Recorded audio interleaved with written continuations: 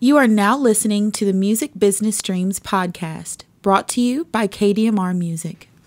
Hey guys, thank you for tuning back into the Music Business Dreams podcast, where we teach you how to make your music business dreams come true. I'm your host, Brandon Jackson, and I'm super excited about today's episode.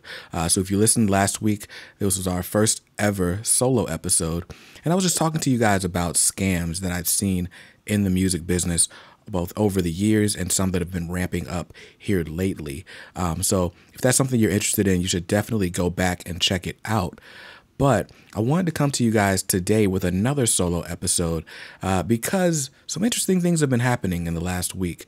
So last week, the Music Modernization Act was signed into law by President Trump. And I posted a breakdown of that bill just after it passed the Senate about 2 weeks ago. And so the video that I did on that subject ended up trending when President Trump signed the bill. So our audience has nearly doubled. Well, it's more than doubled on YouTube. The podcast has grown. All of that as a result of this video kind of going viral and getting, I think it's at like 6,000 plays right now. So with that said, we've had a lot more people join the Indie Club in the last week. We've had a lot more people asking questions on social media. So today I wanted to do a Q&A episode just to address some of the questions you guys have been asking, some of the questions I've been seeing a lot over the years. Of course, if you guys have been following us for any period of time, then you know we're all over social media. We're on Instagram, we're on Twitter, we're on Facebook, we're on YouTube, of course, and then we're also in a private community called the Indie Club. So between all those different mediums, I get questions all the time, and I try to respond to them all, no matter where they pop up. But I'm only human. We're only human here. So some of them do get missed. So today I wanted to take a look at some of the more pressing questions, some of the more common questions, things that I think are going to affect the majority of you guys as you go on with your music careers. So we're going to start off with questions about the Music Modernization Act that came in the comments of that video. We've got some questions about marketing and branding. We've got some questions about touring and live shows, and then just other kind of general questions as well. So now, again, I do try to respond to every single question that I get without fail. But again, I'm only human. So if you guys want your questions answered on a more regular basis, there are two ways to do that. You can join the Indie Club on Facebook. And again, the Indie Club is our private networking community of artists, managers, basically all sorts of aspiring music industry professionals. So you can join that on Facebook. It's at kdmr.us/Indie Club. And of course, I will leave the link in the show notes. And then if you want one-on-one advice, I've got a new option for you. You can actually book a coaching call. So if you go to kdmr.us/coachme, then you can schedule a 1 hour long call with me. The calls take place on Saturdays because I don't want you to be distracted with your job or your family. I want you to be able to go into a room, sit down for an hour, and really think about your career and your strategy moving forward. So the calls do take place. They're either over the phone or on Skype or Zoom. And I do record the session no matter what so that you can keep it for your records and look back on it and make sure you have a record of all the advice that I gave you in that hour. So if that's something you want to do, again, kdmr.us/coachme, and I will leave the link in the description below. So without further ado, let's get into some of these questions. Again, it's been a wild week since that video went viral, and you guys had a lot of questions about the Music Modernization Act. So we are going to start with a question from Mike. Now, I guess I should give a broad strokes overview. Basically, the Music Modernization Act is something that has been in the works for about 7 years now. And without going too deep into the weeds, it's basically updating U.S. copyright law to make sure that streaming and tech companies are paying songwriters and publishers their mechanical royalties on time. And it also makes sure that they actually get them. Basically, the big problem with the way the Copyright Act had been written, and of course, some of these laws have been on the books since back in 1909, but they didn't have a way to accurately identify the songwriters and publishers of each song.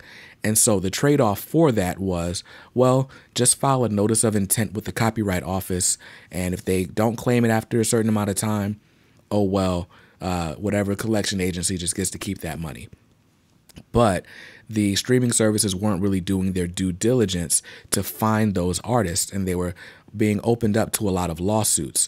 So the Music Modernization Act kind of shields the streaming services from getting those lawsuits, while also creating a bunch of programs to help the artists and the songwriters get the royalties. So they're going to be creating a database with all songwriter information and publisher information that is going to be kept up to date and paid for by the streaming services.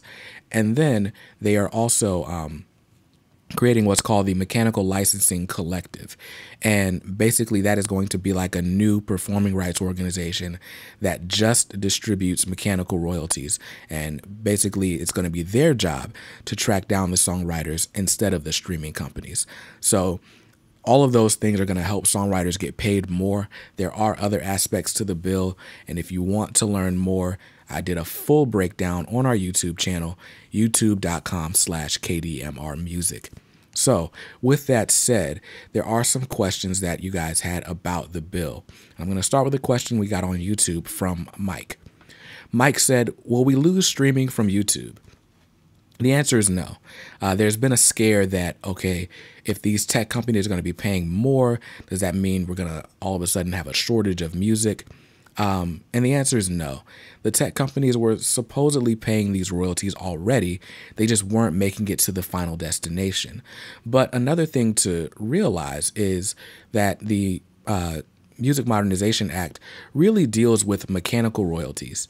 And what a mechanical royalty is the payment or the royalty that is generated whenever a song is physically sold. Now, I know with streaming it's kind of weird because the copyright law has recently been updated to count an interactive stream as a form of a sale.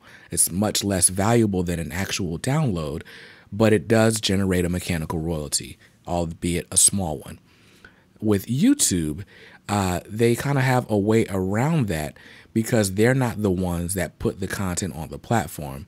It's all user-generated content. And so with the exception of the YouTube Music app, YouTube isn't paying out those mechanical royalties because they're not really tracking who's been getting paid. So that's why you have services like Vivo and Audiam and things like that to kind of track down whose music is being used and just kind of generate some money with ad revenue. So the long story short, the royalties that YouTube would owe are separate from the royalties that are defined in the Music Modernization Act. So to answer your question, Mike, no, you're not losing streaming from YouTube. Degam says, is this going to be bad for streaming companies?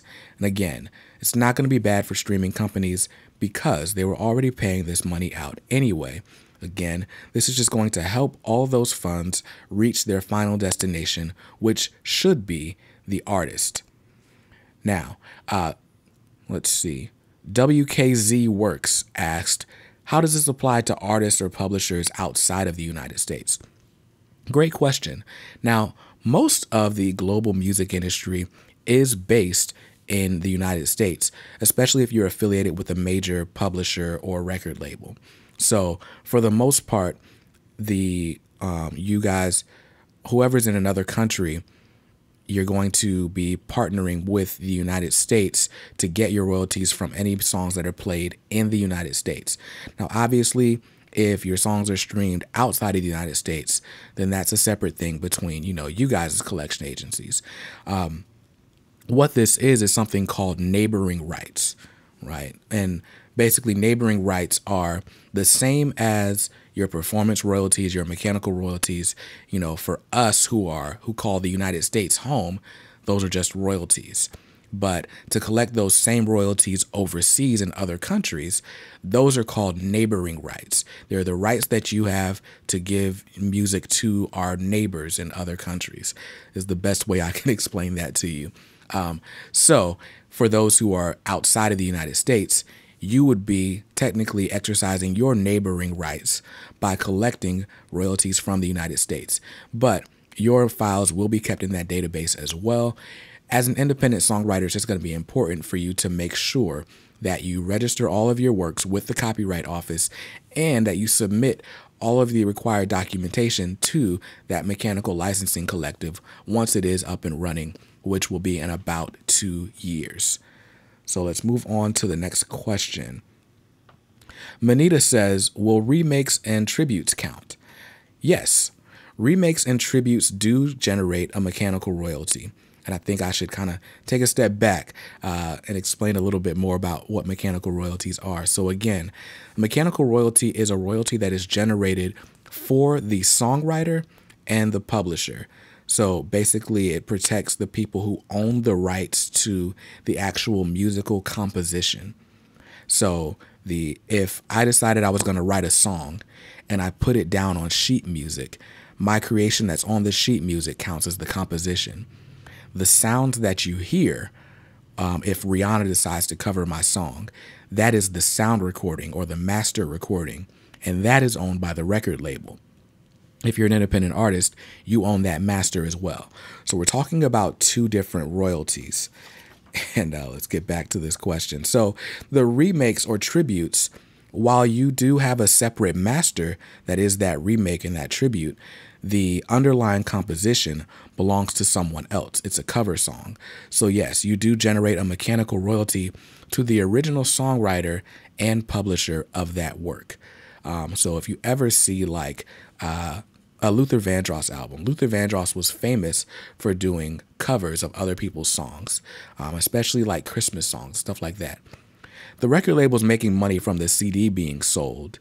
And of course, Luther Vandross is making a little bit of that too. But whoever wrote Have Yourself a Merry Little Christmas is also getting paid, even though they're not the ones singing on the album. So there's an example of that.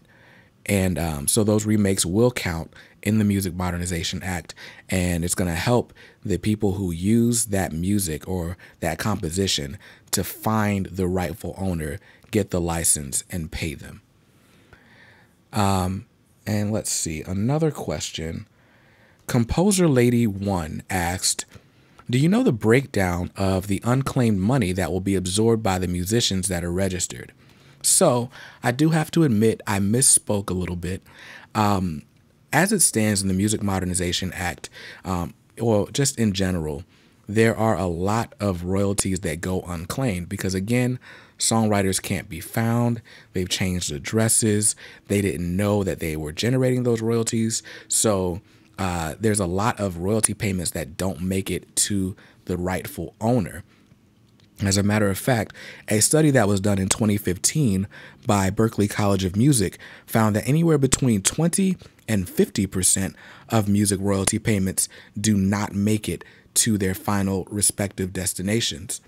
And before the law was passed, what would happen with those extra royalties is that they were absorbed by the collection agencies, or, Harry Fox, the ASCAP, BMI, the performing rights organizations.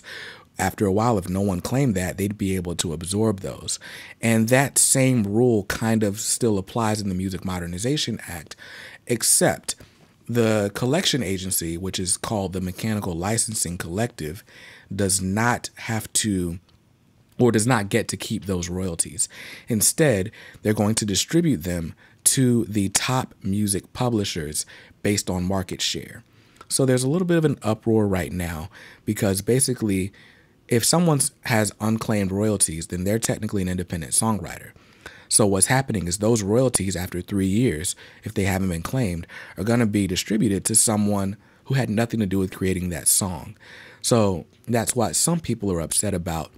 I still think, even with all that said, it's a win for songwriters and publishers because there's no hidden incentive for the Mechanical Licensing Collective to just not look for someone. Either way, at the end of 3 years, they're going to turn that money over to someone. So it doesn't matter to them if it's the publisher or if it's the actual songwriter. So there's still a benefit for them for looking for the regular or the actual songwriter. And I think we've got one more question about the Music Modernization Act, and it comes from Ty. Ty says, as a producer and an engineer, does this mean I'll be paid for every stream?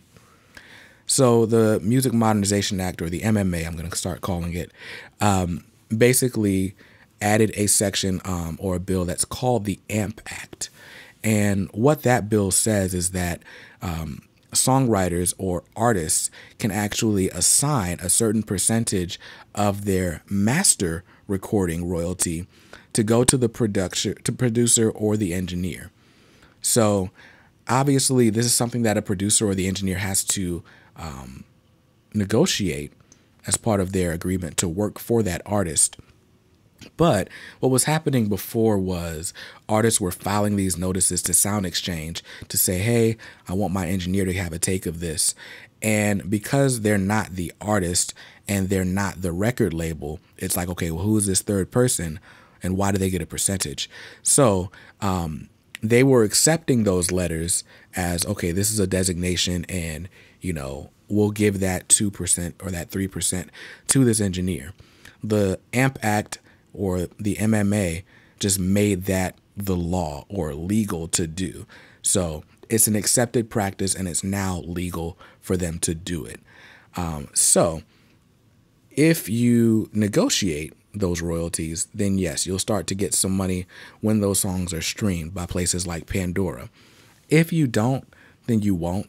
And if you did not before, you're not going to start getting back royalties for other things that you've done. So I hope I answered all of you guys' questions about the Music Modernization Act, and I hope it was helpful. Now, we've got some other questions here about touring and live shows.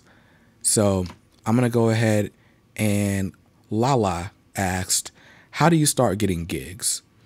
And my answer to that is, if you're just starting out, let's say you've just recorded your first few songs, then the best way to get started getting gigs is to just go out and play open mics or different artist showcases in your local area. Now, I did a video on this a while back called How to Break Into Your Local Music Scene. And it's so important for you to be active in your scene. Like if you live in New York, then there are hundreds and hundreds of small bars and clubs and places to play music. Find one and play there. And the reason you want to do that is because the live show is the most powerful way to win over a fan. And I know most of us, who make music also love music. I'm sure you've been at a bar to see one of your friends perform, and someone else who's on the bill just kind of takes you by surprise. And you're like, wow, I really like that guy, or I really like that group. And all of a sudden you're a fan. Because the power of live music is that not only do you hear the music, but you get to see the person's personality. You get to see how they carry themselves on stage.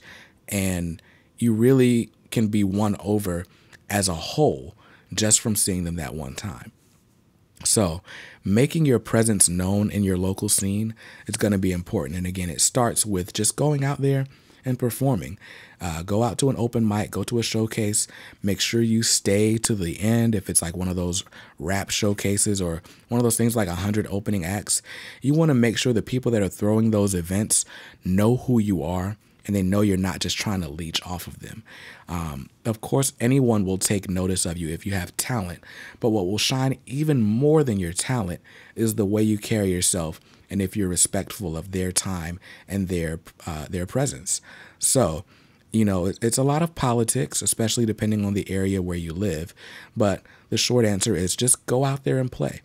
And the more you out there and play, the more people recognize you, the more you build a fan base, the more there will be a demand for you to play shows of your own. And before you know it, you'll start to see promoters reaching out to you. Or what you'll see is you've got this huge list of fans if you're building your email list and things like that.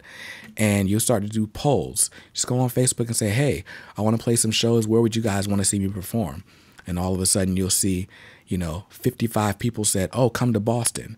So then you can take that to the promoter and say, hey, I've got 50 people that want to see me in Boston. If your venue holds 45, I'll pack it out. right? Obviously, those are small numbers, but it's a start. So that is how you go about getting shows. And kind of along those same lines, someone asked, how do you book shows for an artist if you're a manager who doesn't live in the same country, the same town, or the same area? And funny enough, that's actually a part of my story. Pardon me for a second. Had to take a sip of water. But the way I got started in artist management was I was actually interning for a record label, and we went to a festival in Atlanta, and that's where I met my first artist. She was living in Toronto, Canada at the time. She still lives in Canada, but not in the same area. And I was living in North Carolina. So we were literally in two different countries. We hit it off, and she said, hey, I'd like you to be my manager. I didn't really know what a manager did at the time, but I was like, sure, I'll do that. And so a big part of the reason that we ended up kind of parting ways years later was that it was very difficult for me to help get her opportunities in her home country. And that was something that was important to her. Now, knowing what I know now, there are definitely ways around that. The easiest way for you to help someone get shows in an area that you're not familiar with is to hire a booking agent, right? The famous ones are like CAA and APA, but those are for like, bigger stars. But you can find a booking agent that's willing to work with you, especially if you're putting into practice a lot of those do-it-yourself or DIY strategies that I teach in my book and in my courses. You have an email list, you have social media accounts, you have this proof that you have a following wherever you're going, right? Fans are the key that will unlock any door in the music business. And I say that until I'm blue in the face, but it's true. If you have 100 fans in Amsterdam, you can find someone to pay you to fly to Amsterdam and play a concert. It's possible. It's been done. People like the rapper Odyssey have made a career out of touring internationally. And he started just by emailing every booking agent he could or every club promoter he could. Like, hey, I have fans that live where you are. I'll sleep on your floor. Just pay me a little bit and I'll come out. And he's been bringing out more and more fans every year. And he's made his career out of it. It's been really cool to watch. So that is how you, that's the easiest way to get shows outside of your hometown or state. But I'm going to tell you again, as a former artist manager, it was very difficult because the biggest job of an artist manager is to be an advocate for your artist, right? Artists are kind of sensitive types, or I don't mean to lump anyone into a certain category they don't want to be in, but generally speaking, artists can be introverted. They're not really fans of talking to people a lot. They tend to talk through their music and that's it. So if you're an artist manager, your job is to kind of be that hype man for the artist and to be that advocate, to be that person that's shouting from the rooftops, hey, I've got this artist and they are the greatest act in the world. So if you're not living in an area where it's easy for you to bump into certain people, then the only way to really advocate for those people is to do it online. And, you can search for email addresses and things like that. But there's really not going to be any substitute for speaking with people on the phone or in person. So it's going to be tough, but you're going to have to go out there and hit the pavement. Take a listen to our podcast episode with Sam Fisher. I believe it was episode 14. He talked about how he went about building connections, how he cold called A&Rs at record labels, how he one by one built the relationships that allowed him to now shop artists to record labels all the time. It is possible.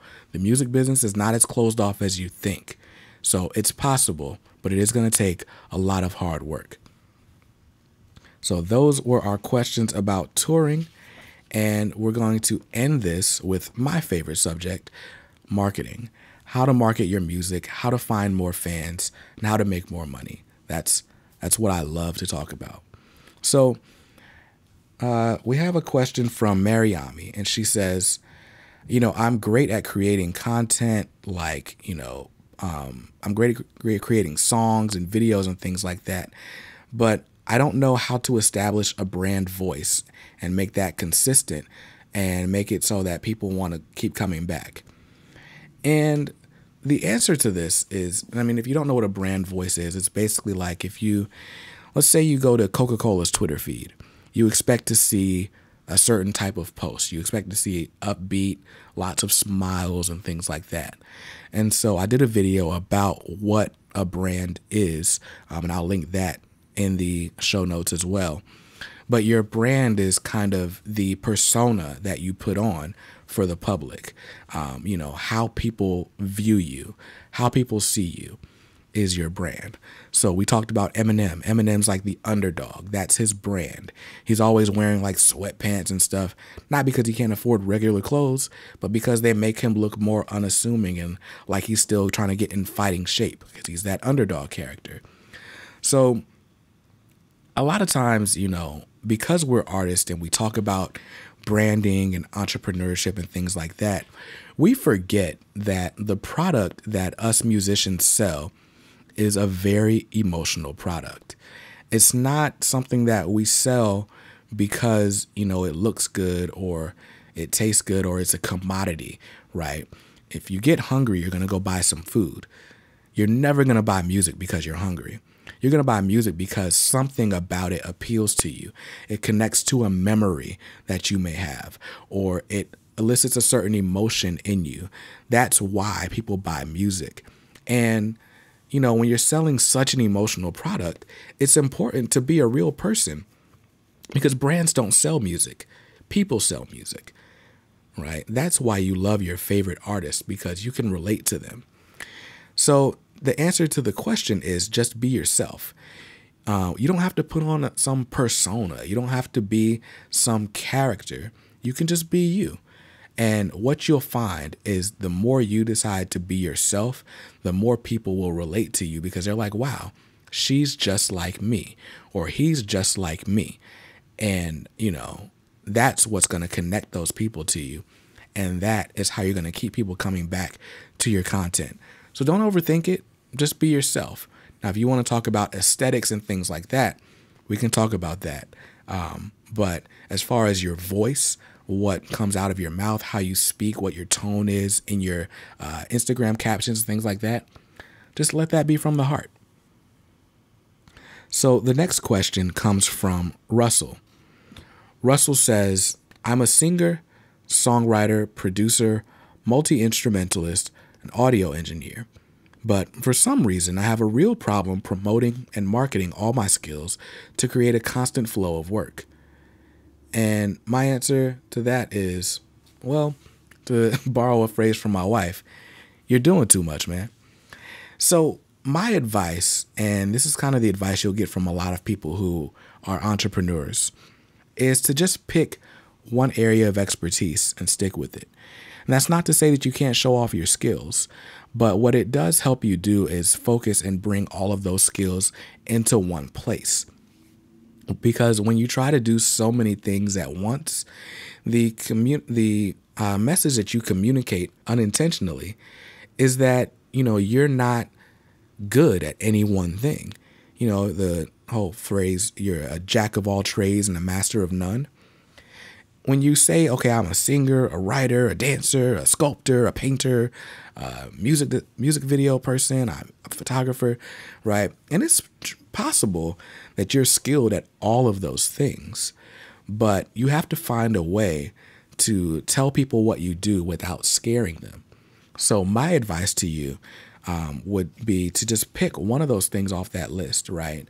And so if you're going to talk about ways to narrow that down, then, there's two ways you can approach it. You can approach it by which thing do you love to do the most, which would be ideal, or which thing is going to make you the most money, right?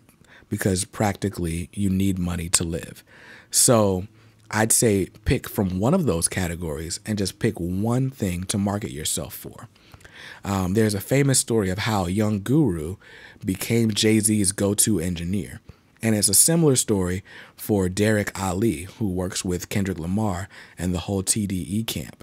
But basically, they were in the studio doing their normal job. Of course, a recording engineer's job is really just to set up microphones and make sure the levels are right. And then the mixing engineer will come in and clean up frequencies and things like that to make a song sound radio ready. Young Guru is kind of famous for giving feedback to the artist about their creative work, right? He started with Memphis Bleak, and that kind of bled over into a relationship with Jay-Z. So you can absolutely put your creative skills as a songwriter, as an artist on display, in your role as an engineer, but you may not want to just, hyphenate yourself to death, because people are going to start thinking, okay, he doesn't do anything worthwhile, because if he was that good at all those things, I would have heard of him already. So I hope that helps you, Russell. Let's see, we've got a couple of more questions and we're almost done. So okay, our last question comes from Adam.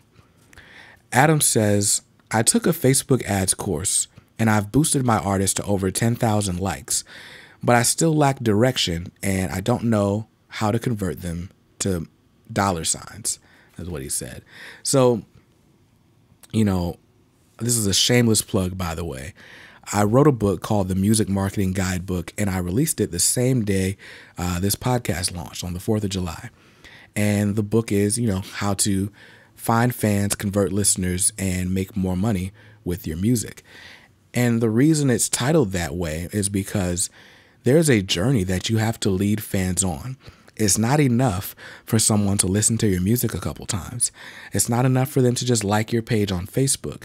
But at every point, you have to be leading your fans down this journey to eventually becoming customers and then super fans, at least if you want to have a financially successful career. And so the stages, we can talk about the fan journey, and we don't have a ton of time, but I want to get into it a little bit for you. So basically there are, I'd say, 5 stages to the fan journey. The first is them being a stranger, right? They see you on TV or they hear your song on the radio and they're like, huh, okay, that guy's cool, right? And maybe they follow you on social media. And so now they're a casual listener. They followed you on Twitter or they followed you on Facebook. If they see a post, they might press play, or if they see something with your name on it, they might take a look, but they're not like a diehard fan or anything.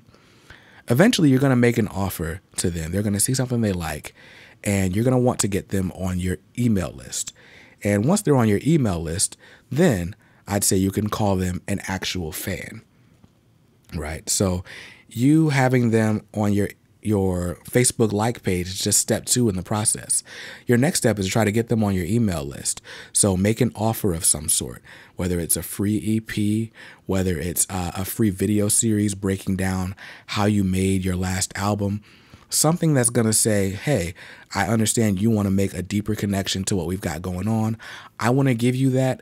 I need something in return, though. Can you give me your email address so that we can stay in contact with each other? And that's the trade-off. And if they're willing to give you that email address, that's something sacred. That's like a girl giving you her phone number for the first time. It's a big deal. So if she gives you that, then it's real. And if they give you your email address, then they're a real fan. So now that you got them on your email list and they're a fan, they're staying updated about, your tour schedule and stuff like that because you're emailing them regularly. And then you want to make an offer. You want to make some sort of an offer so they go from being a fan to being a customer. There's so much psychology behind once you buy something from someone, you're so much more likely to buy it again or to buy something else from them, right? We're creatures of habit. We go to the same gas stations every day. We buy clothes from the same few stores. We listen to the same radio stations. If we had a great experience with someone once, we're going to want to search for that experience again and again. And your fans are no different. So if you can make an offer and, fulfill that for them, now they're a customer and they're much more likely to become a customer for life. So the next step on that fan journey is becoming a customer. So you offer them a CD or a t-shirt or something like that, right? They buy it and you want to nurture this relationship. So you want to over deliver. When they buy a t-shirt, don't just stop at the t-shirt. Maybe write them a handwritten note like, hey, thank you so much for being a fan of mine, for supporting us. Hey, I just wanted to let you know that I really appreciate you. Here's some stickers. Here's a discount for our next concert in your area. Whatever you need, just look me up, right? And this process, again, is called nurturing, leading people down a path to the desired outcome. And of course, your desired outcome is to make them a super fan. Because if you can make them a super fan, they can spend $100 or more on you every year, then you're much more likely to make a real successful living at this. Because instead of chasing $10, $15, $5 every now and then, you're getting $100 from this person, $100 from that person, and that adds up way quicker. So, of course, you over-deliver, you talk to these people on social media, you chime in, you respond to their messages when they reach out to you. If you see someone interacts with you a lot and you're coming to their town, DM them. Say, hey, I want to meet up with you because I see you're really into our stuff and I appreciate what you do for us, right? And those type of experiences are what turn people into your super fans. The people that will do anything for you. They'll drive any distance to see you. They love you to death.